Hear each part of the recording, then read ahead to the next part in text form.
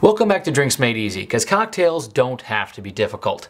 Today we're taking a look at the modern and the classic whiskey sour. One has egg white, one doesn't, and they've flipped back and forth a number of times since the recipe first appeared in 1862. So it has gotten kind of confusing for a lot of people, and a lot of folks have a lot of bad information.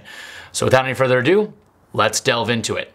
But if you haven't already, go ahead and click on the subscribe button and the bell icon so you'll be notified every time we release a new video.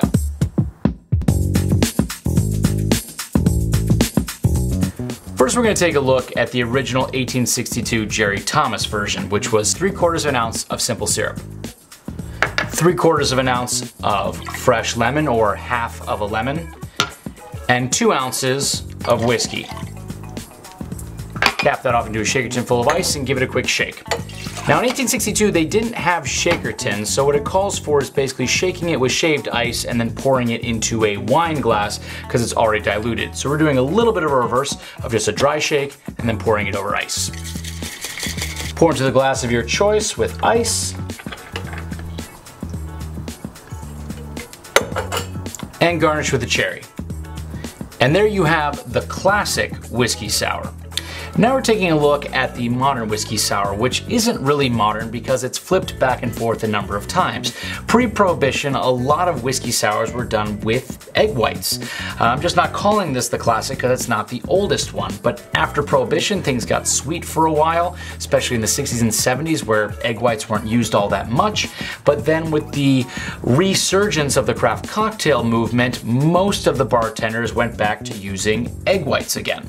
So it's kind of futzy in that it's been around for well over 100 years, but it wasn't the oldest recipe.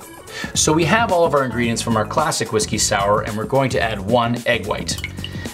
And before we wet shake it, we're gonna dry shake it, because anytime you're adding egg whites, if you start with ice first, it's gonna have a bit of a wet taste to it, as opposed to just a more full-bodied flavor where the citrus and the whiskey comes forward first. If you don't trust me, try them side by side. You'll know what I mean. Next, we're gonna add some ice and wet shake it. Straight into the sour glass of your choice.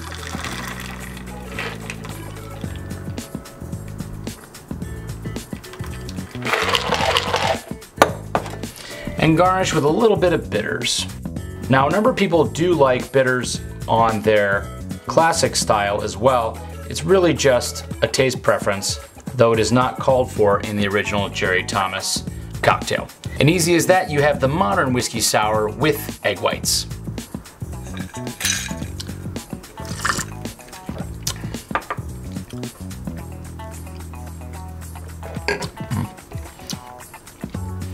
Of the two, my preference is always going to be with egg whites. The flavors are not radically different, but there is a texture and a roundness that comes from a cocktail with egg whites that you just can't beat. That being said, if you don't have any egg whites or you have an aversion to them, this simple classic cocktail is friggin' great. There's a reason why it was written down almost 200 years ago, and there's a reason why people still drink it. But if you've never had one or the other, try them out, try them side by side, and let us know what you think. Cheers from Drinks Made Easy.